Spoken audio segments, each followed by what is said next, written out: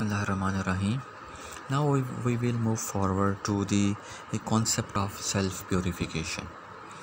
The whole mechanism of this water quality management in rivers is actually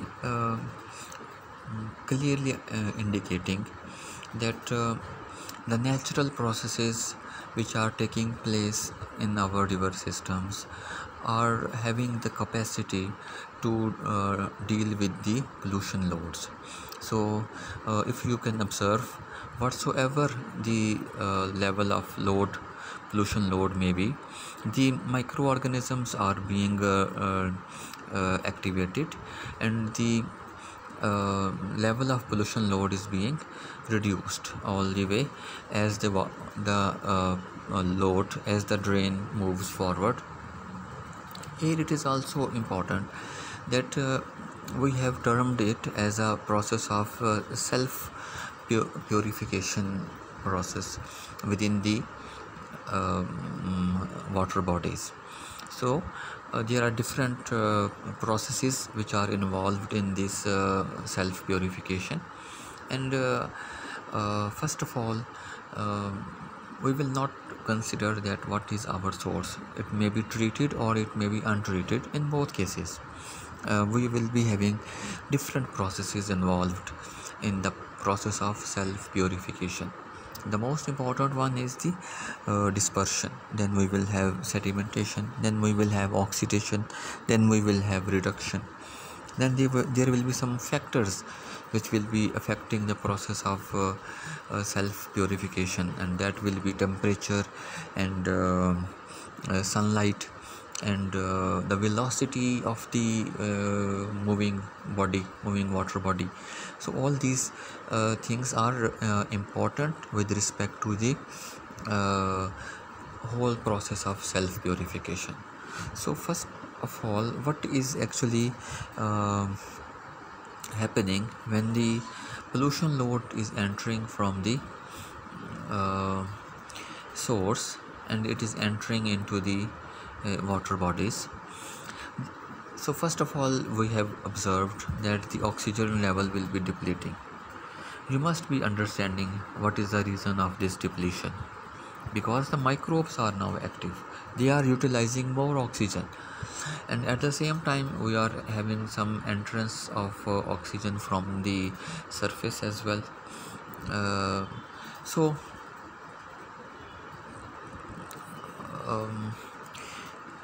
the load which is being entering into the system, it is quite possible that it is for example 80 milligrams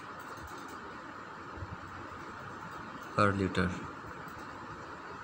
So this 80 milligrams per liter which is entering into the system, it will be diluted when it will be entering into a water body with a much lesser organic content.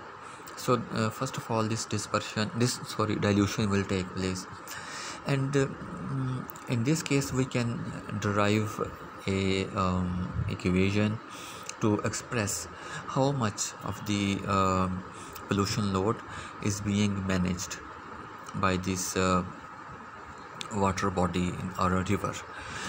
In this case, we will be calculating the concentration of load entering into the body. That will be called CS, concentration, C, and S the source, and it will be equal to this 80 milligrams per liter. Then we will be having another concentration, and which is of this water body, so it will be called CR, so concentration of the river. So both will be balanced in such a way that it will be multiplied by the this concentration will be multiplied by the velocities and the volume of the water body. So we need what is the discharge rate of this source, and then we also need the discharge rate Q of this volumetric flow rate is called discharge. So both will be calculated and then they will be multiplied, and then combining the then having a combined effect of both sources, we will be determining the overall concentration which we will get from the which will be existing in this new water body. So this is the first thing which is happening, and it is called dilution, and then dispersion as well, because it is being dispersed all the way in this, and the velocity is also important. As the water moves at higher speeds, the more aeration process will be facilitated and more oxygen will be entering into the system, and thus the activity of microbes will be enhanced, and we will be having much high rate of degradation. So this is another impact. We will derive a formula for this determination. Then we have oxidation process. Now this oxidation process is actually all based on the aerobic bacteria, and it will depend upon the microbes, and the organic content, organic matter will be oxidized, and finally it will be the whole water will be purified gradually as we will move in the direction.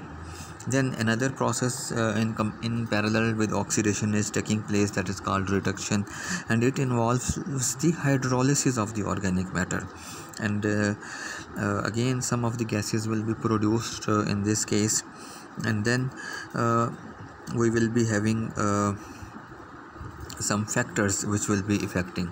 As we talked earlier, temperature is the important factor. How the temperature affects the saturation level. At 0 degree we will be having maximum saturation level of oxygen. Then at 20 it will be further reduced, and then at 30 it will be further reduced. So temperature is an important factor, and then sunlight is again important, because the process of photosynthesis is facilitated in the presence of sunlight, and the algal growth will take place, and then all the phosphorus and nitrogen will be utilized by the algal growth, and it will also be decomposed. So this is something about the self purification process of the water bodies, and now we will actually move to the analysis of the SAG curve. This SAG curve will be now analyzed by quantifying what actually we are looking forward. So briefly I will explain that we need a balance between two rates. What rates? Deoxygenation rate and reoxygenation rate. So both are important to find out the oxygen deficiency, and we need to predict how much oxygen is required at what distance and what time. These are our required parameters.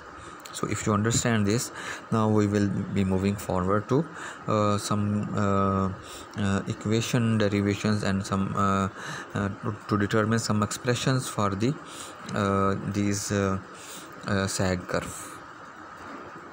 So this SAG curve will be solved by the process. We need some mathematical model which will be helping us in this determination.